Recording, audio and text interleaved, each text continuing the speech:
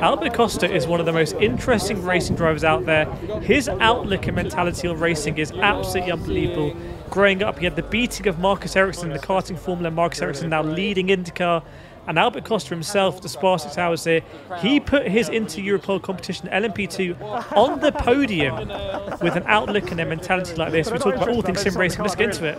I'm here with Albert Costa, driver for Europol, who's come off some amazing results this season. 4th place at Sebring, very good qualifying at Portimao. What is possible for you at Spa this weekend? Everything. Everything. To be honest, I am really motivated because you know, it's like when you play a game, you are blocking some levels. Yeah. And on the first race, I was really nervous because I was not in the same pace as the top guys and I wanted to be in the top. Yeah. But in the race, suddenly, the team gave me a really good car and boom, I was fast. Yeah. Second race, P4 in qualifying, the race was mega also, but unfortunately we were bad in the strategy because we were not lucky. And now here is like, I wanted to drive on the wet. Yeah. Today it was my first time, so I was really happy. And I'm really focused on my race pace. Yesterday we did a really fantastic job, all the crew, and I am really confident, to be honest. I don't know what's going to happen. Also, the weather may play something big tomorrow, but I feel the power. I'm feeling hyped. You must be really, really excited. You mentioned gaming there. Do you do any sort of sim racing or game? A lot. Okay. I love it. Tell us more. Okay. I really like to play games, all the games like Grand Theft Auto and all these kind of stuff. But I start to play simulator. I play a lot in the simulator at home with iRacing, Air Factor, Automobilismo 2. Tell me more. ACC? ACC, but not so much because they didn't train me so good. Oh, really? I tried to tell them I'm going to share my onboards and my telemetry, and they say, no, try to learn to drive. Anyway, I do a lot of games, but I love to play like Clio Cup, Formula B, 1600. I like to be online with the people, and I learn a lot. That's awesome. Do you have any tips for anyone watching from a professional LMP2 driver? Any tips people can do at home on the little wheel or controller to have more fun or drive faster? How much you pay for this? I'm joking. No, but for me, I was not big fan, but now I can tell you that if you want to improve your skills, buy a good brakes, because now I have a really good brakes. Oh, it's another world. I mean, I am much quicker. Easy. Easy. Awesome. Well, you heard it here first. Get those load cell brakes and you're going to get faster. Well, I'm here today with GT Manager. They're a mobile racing strategy game.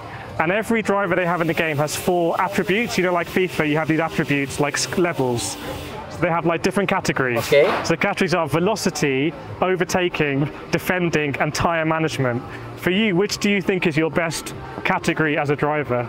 Well, in GTs, I was really good doing the start. Like I can overtake 10 cars in one corner. I know how to manage. I don't know, maybe it's because I'm coming from motorbikes. I was also good tire management, but now in LMP2 is different because for me, I am in a position now that I'm learning. So I'm a rookie again with 32 years old, and I have a lot to learn. So I'm very humble with everything what I'm doing because I listen a lot and I'm trying to put my best skills in the car while driving. But now, seeing on the times, I am good doing tire management. I am good. I have to tell you, because my lap times are always consistent, and then every time I finish the second stint, I am like, wow, if I can enlarge this thing, maybe 5 laps for sure, keeping the same time.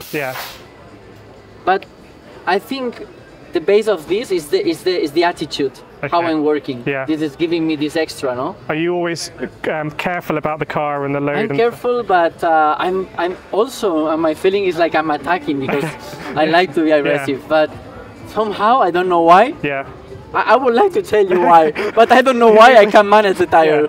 But that's awesome to hear, a tyre management guru. I know in sim racing or real world racing, it's always about keeping the tyres in the optimal condition. So you seem massively hyped. I can't wait to see what you're going to do. Albert Costa, just an awesome guy, and best of luck for the race at Spa-6 Hours. Thank you. It was my pleasure. Thank you for your words. And hopefully tomorrow we can do a nice interview after some good champagne. When you get the champagne, all the champagnes. Nice. That's awesome, man. Thank you. Do you drive an iRacing on the LMP2? A lot. Nice. A lot. I do a lot on private. because unfortunately I don't have the license to compete with this race. I am rookie in racing, but I'm coming and do a lot of races now, and I think my plan for next week is to buy the Clio, the new Clio, to do more races and increase my level. And I do a lot of Air Factor because in the team we work a lot in Air Factor too. Actual sim. Yeah. Nice. So we have a private software that I put there, and awesome. It. It's amazing. And this year I made a really good upgrade with the new brakes. Which company? It's SRP. SRP. Okay. Yeah, it's from Spain. Yeah. Amazing. Actually, with Max Verstappen, he saw my brakes on the Eastern Hemisphere, and he was like, "Mate, where are they from?" SRP. Yeah, nice, by them. Well, let's try them out. I'm happy with what I have, but looks good. I say, no, it's not good. It's amazing. Yeah. And to be honest, for me, the key point is I'm combining to race GT and LMP2 this year. Yeah. So I have a different page on the software of the brakes. Yeah. And I can choose. Okay, today I drive Ferrari. Today I drive LMP2. Yeah. So I can adapt the brake exactly how it is with ABS, without ABS, and the same feeling and same power as LMP2. And for me, as a rookie on this car, this is amazing because I do laps and I adapt my style. I also use data. You say it's realistic. Is it realistic compared to the real car? You cannot imagine. These guys made a fantastic software. Okay.